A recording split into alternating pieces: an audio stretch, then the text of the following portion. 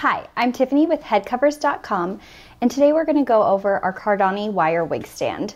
We like this wig stand because unlike a styrofoam head, it's not going to stretch your wig out and it's going to keep the original shape of your wig. Now I'm going to show you how to put the wig stand together. As you can see, there's two divots. One's going to face the top and one's facing downward.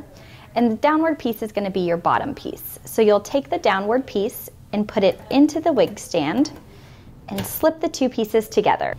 So as you can see, I've placed a wig on the wig stand, and it's perfect for after you shampoo it and you're allowing it to go ahead and dry faster because it's so open and airy underneath that it really lets everything circulate and just dry faster. To take your wig stand apart, you're going to grab each piece and you're going to slip them off just like that, and it collapses your wig stand so it makes for perfect travel or just easy storage.